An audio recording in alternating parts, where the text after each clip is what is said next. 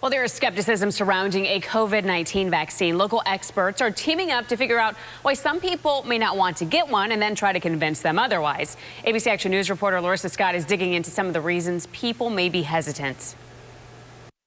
Local health experts say they're worried many people are unsure about getting a COVID-19 vaccine and will refuse to get vaccinated once it's available to the public. I think that there are so many reasons, and some reasons are very unique to distinct populations, within our country and within our community. Johns Hopkins and USF are launching a new project to figure out exactly why people are so hesitant about a vaccine and create tailored messages to different vulnerable populations. Experts say one reason people are hesitant is because this is a unique vaccine since it's been politicized in terms of who's in charge of making decisions. Doctors say there are also some people who worry they'd be like guinea pigs if they got the COVID-19 vaccine, but they stress it's very safe. Several populations of human subjects have already had the vaccine before it's ever available to the public. The project will also use data from Twitter and other social media channels to track concerns surrounding a vaccine